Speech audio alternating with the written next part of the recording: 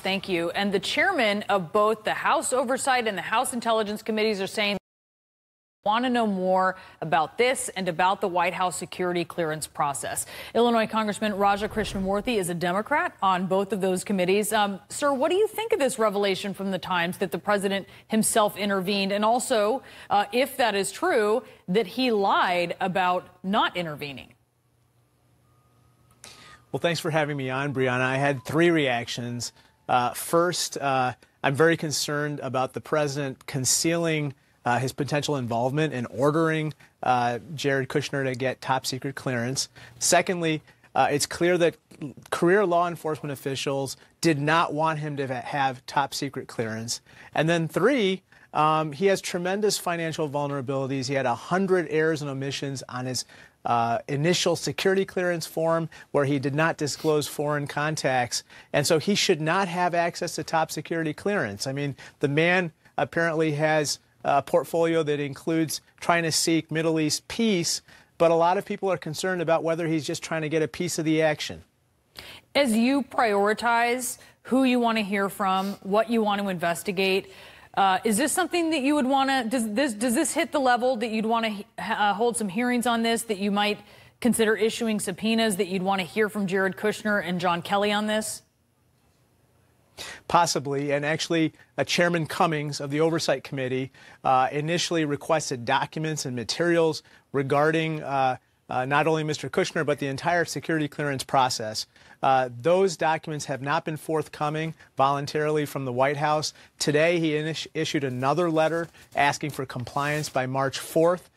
If those documents are not produced, I think that he should subpoena documents and witnesses potentially, because this issue is not about partisanship. It's about our national security, Brianna. Would you want to see Jared Kushner come for a hearing, or do you think that there are other things to focus on as opposed to having such a high-profile hearing with the president's son-in-law over this issue?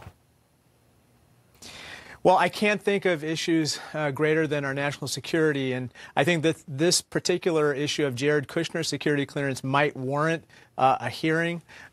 You know, you don't have to look I guess I'm too talking far the, to I see think what's I hear what you're saying, here. national security, but the Russia investigation, you know, we've seen a Michael Cohen hearing. Obviously, that rose to the level. This is something that you think so you're saying this definitely rises to the level that you would want to see a hearing with Jared Kushner?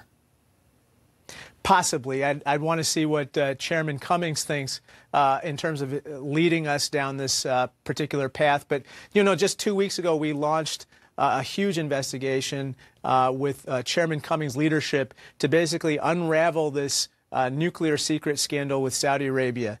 There, as you might recall, Jared Kushner tried to rush secret nuclear secrets of America to Saudi Arabia in return for billions of dollars in contracts that would have gone to companies that are connected to Jared Kushner. So that's kind of why it's so important for us to get to the bottom of this security clearance process, especially with regard to Jared Kushner.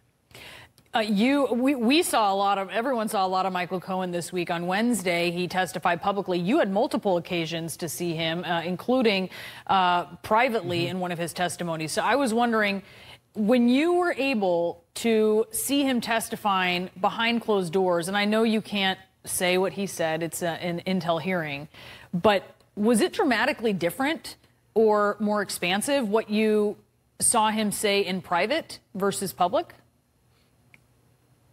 I can't get into the details of that particular testimony, but what I can say is this, and Chairman Schiff pointed out these things as well. First, he was very cooperative.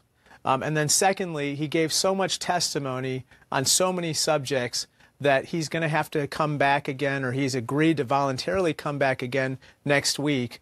And that was not expected at the outset. So I did not see big inconsistencies between the appearances. Did you learn more in private? I think it's fair to say yes, because of the nature of that hearing. One other thing I just want to point out, Brianna, there were no cameras there. As you know, it was a private hearing. And I think that in some ways led to a little bit more subdued questioning by the Republicans. I think in the in the oversight hearing, I really felt that they were playing to the cameras a lot of the time, especially at the outset when they tried to, close down the hearing like not more than 3 minutes into the hearing. It looked like they were almost playing to Donald Trump, who apparently was watching live from Vietnam at that time. Playing to the cameras is sort of it's a bipartisan tradition. I will add that when it comes to hearings that are televised. Your questions at that hearing really did reveal a lot, though. Cohen revealed that there are more investigations being carried out by the Southern District of New York. Did that catch you by surprise? And have you spoken with those prosecutors? Honestly, it did catch me by surprise. I have not spoken to any prosecutors in the Southern District about it. I would just point you to the question before that as well, which was kind of related. I had asked what was his last communication with Donald Trump or his advisors, and very interestingly, he said that the White House had Donald Trump or the White House had communicated with him 2 months after the raid on his home. That's very unusual timing. I asked him what was the substance of the conversation, and again, he said, I'm not allowed to say because that is under investigation by the Southern District of New York.